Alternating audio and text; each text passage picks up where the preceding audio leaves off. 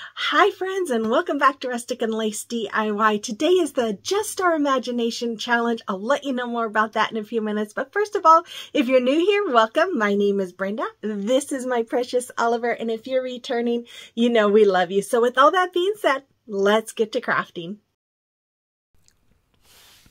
Okay, here's DIY number 1. So for this DIY, I'm going to use this 16 by 20 stretch canvas. I got this at Dollar Tree. I think it comes in a 2-pack for $5. But I started off by taking my box cutter here, and I'm just going to rip off the back side. I'm going to cut it and then rip off the back side of the canvas because I'm not going to be using the canvas for this project. And once I had all of the back part cut off, then I just pulled it off, and in the front it has staples along the corners. I just went ahead and took them out. I felt like the staples they had all along the back was probably good enough to keep it together. And then I took my antique wax and I'm just going to brush it on and wipe it off with a paper towel, and I do this all around the front and the sides of this frame. After it was all done, I laid out 4 of the wood craft sign thingies from Dollar Tree. I traced out where that frame was going to be, and then one of these I needed to cut. So I'm just taking my ruler here and a pencil, and I measured where I needed to cut it, and then I'm using my box knife to score it and cut it. And I will not lie, this was not easy. It was freezing cold outside, and I didn't want to walk out to our miter saw. Plus, I wanted you to be able to see that it can be done if you don't have a miter saw, but I will warn you, it is not very easy, and my arm was very tired from doing it. Plus, I helped my husband get our totes up in the attic, our Christmas totes. So yeah, I was getting pretty tired. So I did kind of sand off all the edges of those, and then I laid them out and I placed these giant craft sticks from Walmart. I'm doing them in a not layer, but as you can see, zigzag pattern there to make sure that they're all covering each one of those boards, because the boards are longer than my sticks. So once I was done with that, I used some painter's tape to tape it off, and then I painted a couple of the boards with that, I think it's Apothecary DIY paint, and then with the rest with my wax. I took one of these brass metal hoops that come from Dollar Tree. This is the medium size, and I'm taking some of this ribbon from Dollar Tree and using my Beacon Fabri-Tac glue to glue that hoop around the front of the frame. Then I'm taking my wood glue and hot glue. I'm going all the way back around the back side of the frame with my wood glue and hot glue, and then I'm going to turn it around and attach it to my painted boards that I have there. And you guys, I absolutely love how this came out. I'm going to hang this up in my living room. I've been wanting to do something like this for a while, and I finally decided this was the time to do it. So I used some little hot glue there to just tack down the front of that ribbon, and then I'm just going to kind of tack that ribbon to that metal hoop to keep it straight or keep it from moving. Then I took this home word that came from Dollar Tree, and I'm taking some more of that Apothecary paint, and I'm just going over that word. And then once it was dry, I took my antique wax, and I'm going to do some distressing. Now, if you don't like distressing, you can skip this part. I love distressing, and I love the look that it gives. It gives it some extra character, so I just went around all the edges, and then once that was dry, I took my wood glue, and I'm going to take hot glue, and I'm going to glue this to the middle of my hoop. Just like that. Then I took some of this eucalyptus. I got this from Dollar Tree a month or 2 ago, and I cut 4 pieces out, and I'm going to attach 2 with some floral wire, and then I had that floral wire extra long because I'm going to go around and I'm going to attach the 3rd one going the opposite direction, and then I'll attach the 4th one with that wire as well.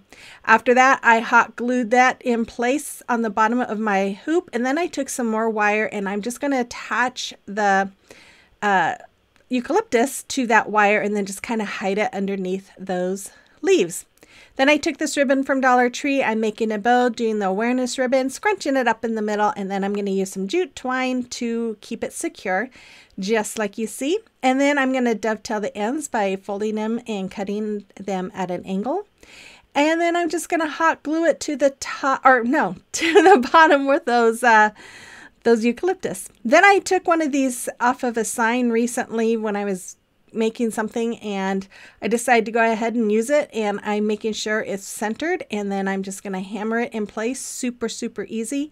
And that's all there was for it. I cannot wait to hang this up. It's going to look great in my house because of our green bookshelves that we have. It's going to fit perfectly. Anyways, I love it. I hope you do too. Let me know in the comment box below what you think about DIY number 1. Okay, today is the Just Our Imagination Challenge, and I hosted along with my best friend, Kathy Jo, with Kathy Jo DIY on the second Sunday of every month.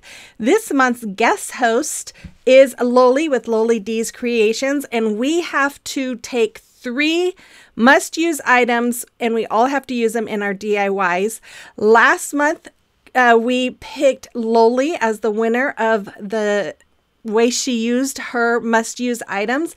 These are a couple of the items that she made, and they were so cute and we loved them.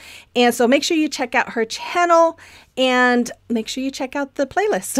Okay, here's DIY and number 2. And check out Kathy Jo too. If you haven't checked her out, you'll love her. Okay, so I'm going to take some Mod Podge. I got this charger when it was on clearance at Hobby Lobby. After Christmas, it was 75% off. I covered the front with Mod Podge and let it dry. And I'm taking this napkin that Kathy Jo had sent me. I just loved it. I thought it was so beautiful. I tore the back part off of it. And then I took these acorn dowel caps from Hobby Lobby, and I'm going to paint those with my plaster. Now, a quick story on that charger. I was going to use it for another DIY previously, and it didn't work out, and it ripped up all the coating on that charger, and so I painted it with my plaster, and it must be the exact same color they use because you can't tell the difference. So I added my napkin here. Now I did this kind of wonky. I wish I would have measured the inside of this charger on the back side of it and then cut my napkin out because this was a mess. So after I used my heat gun or heat press to attach that napkin, I covered it again with Mod Podge. Then I decided to use my lighter method, and this did not work because it was leaving a little bit of burn marks, but it was like leaving some of the dye from the napkin on it. So I'm like, okay, this isn't working. So I take my scissors and I try to trim it off as much as I can. And I thought, okay, I'm going to try and sand the edges off. And then it was just sanding off that paint, which shouldn't have surprised me because it happened on that previous project that I tried. So I sanded as much off as I could and then went over it again with my plaster. And then I took some of this Elephant by Waverly, and I just did some strokes along it to just kind of help it look like it did before, and I think it came out looking pretty good. So then I took some of this braided jute twine that I get from Amazon. It's not available at the moment. I hope it becomes available soon because I'm almost out. And I'm just going to go around the inside of this charger just to kind of help cover those rough edges from that disaster that I did with the fire.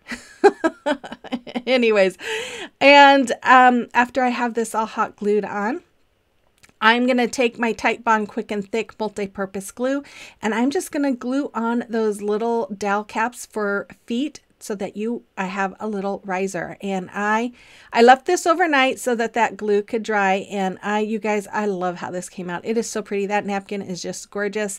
Thank you, Kathy Jo, for sending me that. I loved it. And there it is. You'll have to let me know what you think about this one as well in the comment box below.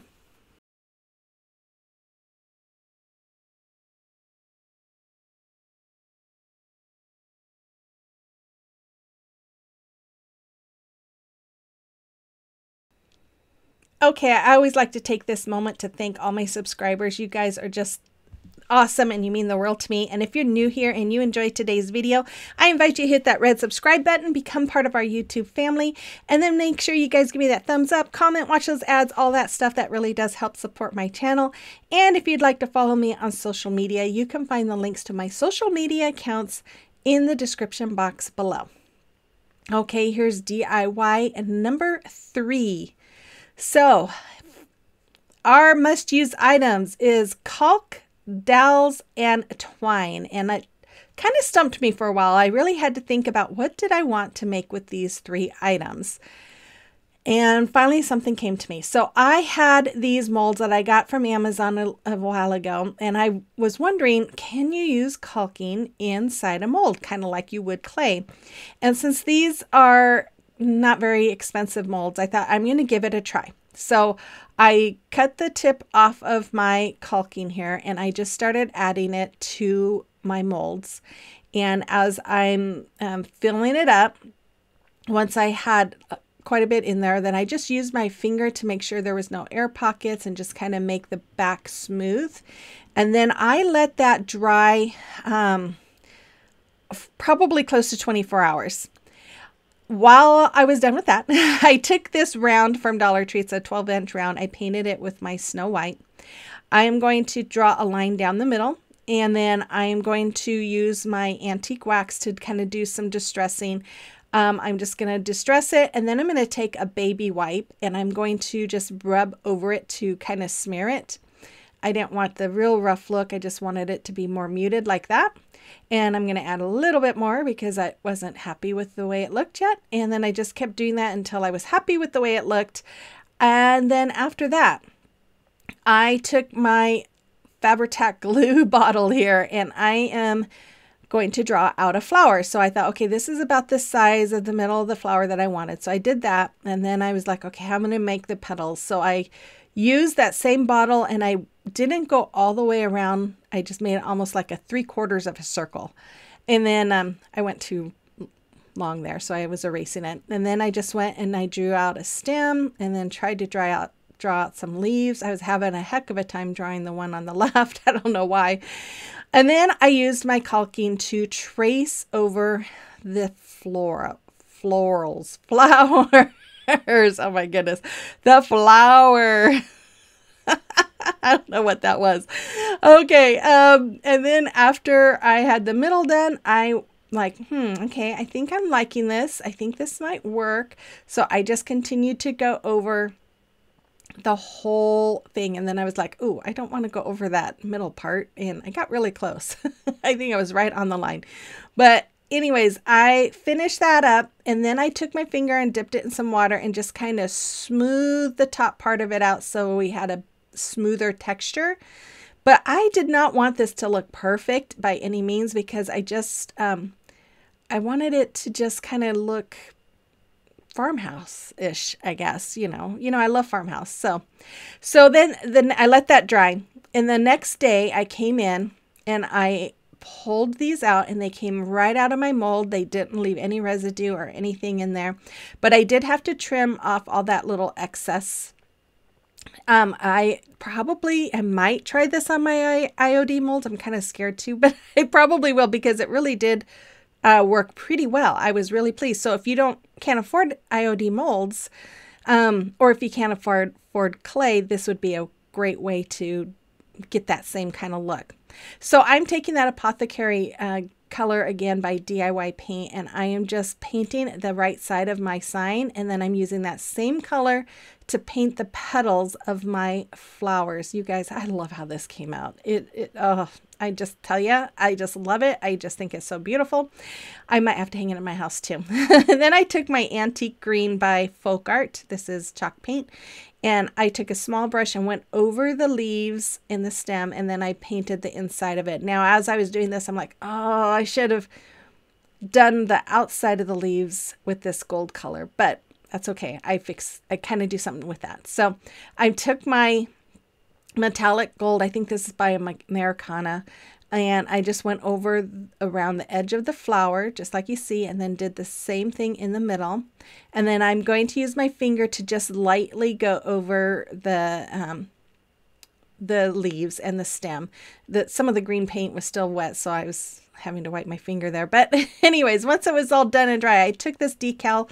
I got this off of Cricut Design Space, and I'm just adding it to the front. It did have leaves that I was able to remove from the decal because I wanted to use this little piece that I created. I painted it with my gold, and then I'm just using my Tite Bond quick and thick glue and hot glue. I almost glued it upside down and then I just glued it underneath it. And then I decided to take some of this twine that I get from Amazon. It is in my Amazon store. It's kind of got a braided look to it. And I'm just going to hot glue it all the way around my wood round here. It just kind of gives it a finished look. And I just felt like that color just brought the gold and the tan and the words all together. Then I took some of this burlap ribbon. I don't know where I got this. I don't know if it was Walmart or Dollar Tree. And then the green ribbon I just recently got from Hobby Lobby. I needed something that was close to that color. And I'm just making a bow. And I just, like you saw, I just glued the ends together and then I'm scrunching them up in the middle. I didn't want tails because I didn't want it to hang down. And I tied twine around it and then hot glued it to the front. And then I'm adding a hanger. You guys, those holes that they created are so off. One is higher than the other. I was like, oh my goodness, this is really off. This one's really low. Anyways, I had to use my pliers and some tape there to pull it through the hole, but then I just tied knots and there it is. Look how cute that is and how fun to use that caulking to make something like that. I'm excited to try and do more stuff with it. Yeah, but you have to let me know what you think about this one in the comment box below. Okay, it is a time for a celebration of your recreations. And Cindy made these adorable Valentine's Day DIYs. I love them. They are so cute. And then Lynette, these were so pretty. I love your little snowman and your wreath. Oh, girl, that's so pretty. And then beautiful Constance, she recreated my tag sign and I love it. Thank you, ladies. And if you have a creation or a recreation that you would like me to showcase for you, you can send pictures to my email address that's listed there, or you can send them to me through Instagram or Facebook Messenger. Okay, here is the fourth and final DIY. So I took this strawberry lemonade container that I had in my stash. I'm removing the lid, removing the little green spot there, or plastic piece there. And then I'm going to remove the labels. Now I did use my heat gun and I knew I didn't want to leave it on there too long because I didn't want it to warp it, but as you can see, it started warping a little bit. So if you do that, you want to just, you don't have to have it on there for very long at all. Because the front, I barely had it on and I didn't dent it. But anyways, I'm taking some more of that twine and I'm just hot gluing it around the bottom. And I did hot glue it the whole way around because I wanted to give it a good strong base. And then I started wrapping and I would just hot glue, I think, around the corners. And I did that about 4 times. And then I just started wrapping and I didn't need to hot glue anymore. Once in a while, I would add a little hot glue there if I felt like it was a gap. But then after that, I just, when I got to the corner here, I just started wrapping, hot gluing it, and then kept wrapping, and I just kept hot gluing and wrapping as needed until I got to the very top, which will be right there. And then I just hot glued the end to it. Whatever. I don't know what I'm saying, you guys. Oh my goodness.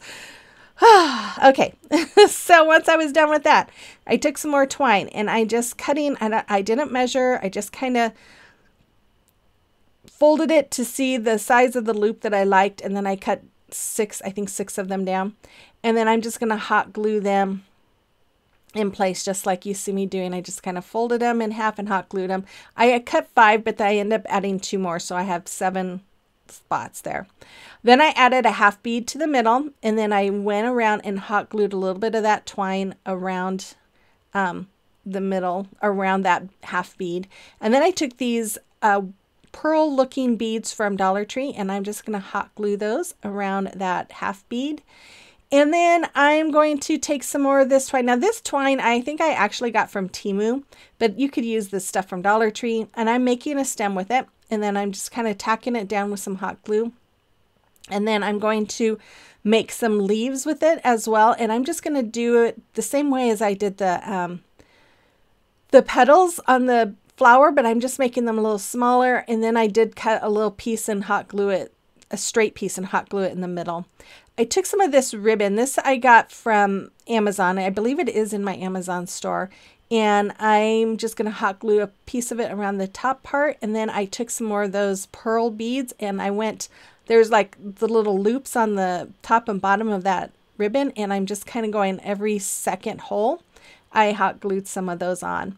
Then I decided, I wanted that stem to kind of stick out more because it really blended. And so I'm just going over it with some of that antique green. And then I went over the flower with my plaster. And I love this. So then I'm making a flower. So I took these little round wood pieces. They're from Hobby Lobby. They come in a pack of stuff. And I took my strings here and I folded them just like I did with the other flower. And I put them all around the wood piece. And then I added some smaller parts inside of the bigger loops. Oh my goodness, I can't talk tonight. As you can see, I added another half bead. I took this dowel, came from Dollar Tree, and I wrapped it about halfway, and then I glued that flower to it. Then I took some burlap here, and this little teardrop came from the same bag of wood pieces that came from Hobby Lobby as the little round wood pieces that I used for the flowers. And I cut out some petal looking burlap, and then I took some of this twine from Dollar Tree. I got this in the summer, and I'm just going to hot glue the twine all the way around the edge of the burlap to make it look like a pretty twine and burlap flower. Once I had those pieces done, I just started hot gluing them. I think there were 6 of them around that wood piece, just like you see. And then I just took one of those pearl looking beads and glued it to the middle. And I took another smaller dowel that came from Walmart, and I added some twine to it, and then I glued that flower to it. The bigger flower here, I added some green leaves to it, but you can't really see it. But anyways, there it is. They are so, so cute. I love them. You have to let me know what you think about this one as well. And if you think you'll try making some twine flowers. It's pretty fun. Anyways, so final reveal is coming right up, you guys. Thank you so much for your patience. I'm sorry I missed out on Thursday. But I am glad I had this video done for you today, and I can't wait to see what everybody creates with their must-use items. So make sure you check out Kathy Jo's channel and Loli's channel, and make sure you check out the playlist. I'm sure you'll have lots of fun seeing what everybody comes up with. I will be back again on, I have a collaboration on Friday. I'm going to try and have a video either Tuesday or Wednesday before that. So have those notifications bells set. And with all that being said, you guys, I hope you have a blessed rest of your weekend. Stay safe and warm, and I will see you on the next one. Bye-bye.